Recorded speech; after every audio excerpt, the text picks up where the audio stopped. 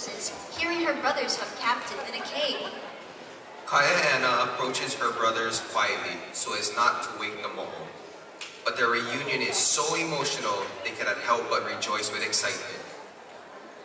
The moho stands tall, but Waiakea stands stronger as she faces all her fears. With a determination, she demands her brothers to be set free.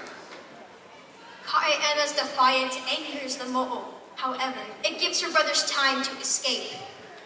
As the mo'o launches towards them, Waiakea escapes the mo'o's gaze.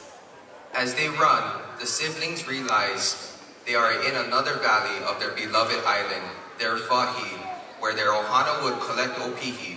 They are hopeful, realizing they are closer to home than they thought.